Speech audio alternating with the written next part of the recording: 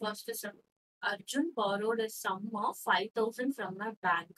அப்ப நமக்கு first அமௌண்ட்ல principal amount is equal to என்ன கொடுத்துருக்காங்க அப்படின்னு பார்த்தோம்னா 5,000. நெக்ஸ்ட் ஆர் என்ன கொடுத்துருக்காங்க அப்படின்னு பார்த்தோம்னா 5%.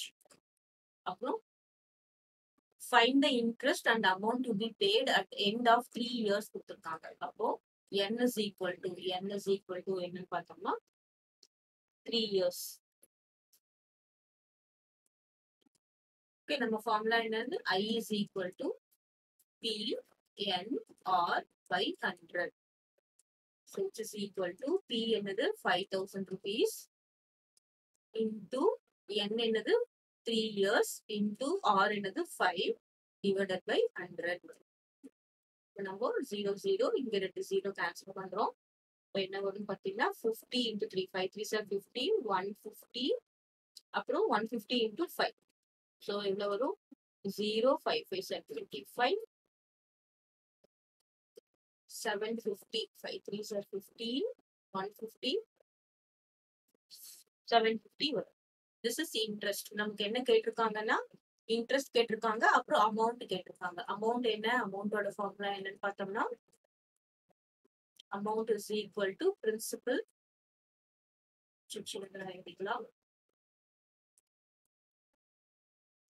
So amount is equal to principal plus interest. So amount principal என்னது 5,000 rupees plus interest எவ்வளோ 750 rupees. அப்போ 5,750 rupees the amount.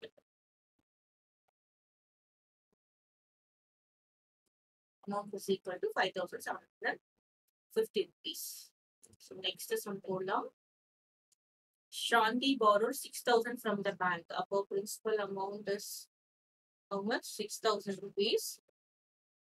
Apro N is equal to how many years? 7 years.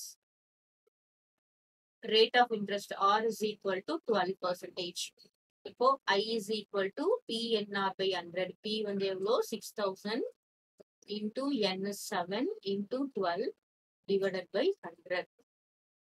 Now in the 0 it was 0 cancel I do 7 6 are 42. In our 4 2 0 into 12 வரும். இப்போ நம்ம multiply பண்ணி பார்க்கலாம். 42 into 12 என்னது 2 2 are 4 4 2 are 8 2 4 4 0 remainder 1 5. இங்க ஒரு 420 ஒரு 0 இருக்கு, இங்க ஒரு 0 போட்டுக்கிறோம். அப்போ rupees 5404. Okay, next நம்ம என்ன கால்குலேட் பண்ணணும், அமௌண்ட் கால்குலேட் பண்ணணும். Amount is equal to principal plus interest. Principal எவ்வளோ 6,000.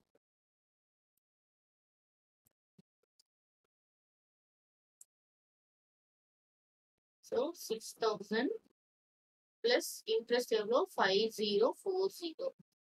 இப்போ இது கூட 6,000 ஆட் பண்ணினோம், நமக்கு என்ன வரும் 04011.